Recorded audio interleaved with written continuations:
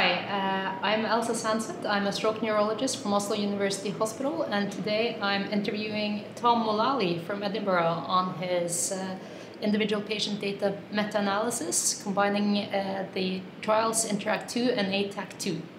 So Tom, tell me a bit about yourself first. So Elsa, I'm a clinical research fellow at the Centre for Clinical Brain Sciences at the University of Edinburgh. And I've had the pleasure to collaborate with the team at the George Institute for Global Health in Australia and the Medical University of South Carolina on these analyses that you described. Can you first tell me a bit about the results? So to give you a summary, we pooled individual participant data from nearly 4,000 patients from INTERACT2 and ATACH-II. And these were randomized controlled trials that tested effects of systolic blood pressure reduction in acute ICH. And we analysed associations of levels of control in the first 24 hours on a range of clinical and safety outcomes. The primary outcome was improved function at 90 days.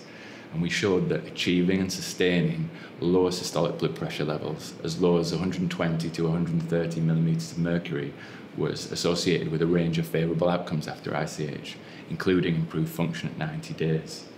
We looked at the magnitude of reduction, so baseline systolic blood pressure, take away the lowest measure in the first hour to assess whether steep drops in blood pressure early was important, and the results were inconsistent.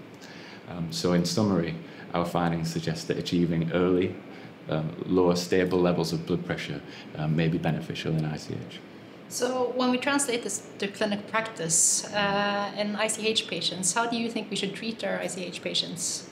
So I think these data provide support to clinicians.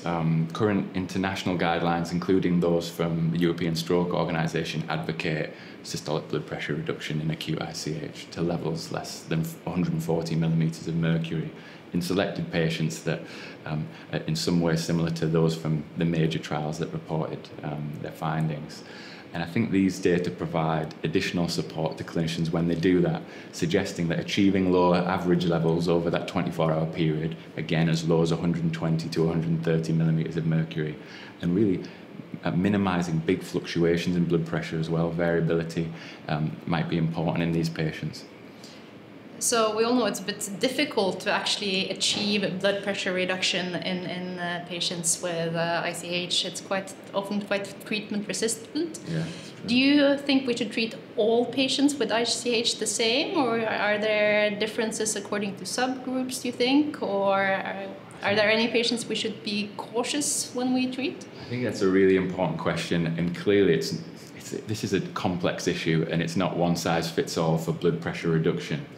I suppose what we can talk about is our analyses and what they show, and the population that we looked at, 4,000 participants from randomized controlled trials, tended to be ICH of mild to moderate severity.